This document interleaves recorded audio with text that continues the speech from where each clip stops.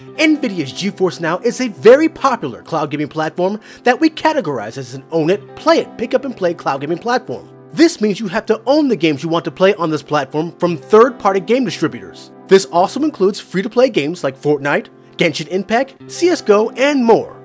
In this video, we'll go over how to install and get started with GeForce Now on a Chromebook. Let's jump in. Now there are two ways to install GeForce Now on a Chromebook. The first way to install GeForce Now is by going to their website. Click on the download link and scroll down to the Chrome OS button. This should open up the web version of GeForce Now. This is how you will play at GeForce Now on the Chromebook. Feel free to save the link as an app on your Chromebook toolbar for easy access. Now the other way of installing GeForce Now is through the Google Play Store.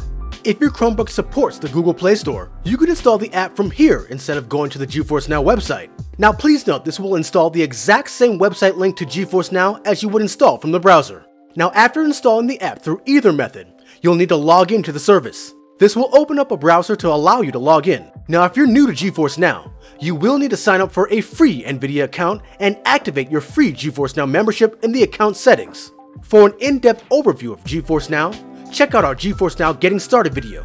Now once you're logged in, your dashboard will be tailored to you. Feel free to play any game you own on the platform up to 1-hour sessions with the free tier, 6 to 8 with the priority and RTX 3080 tiers respectively.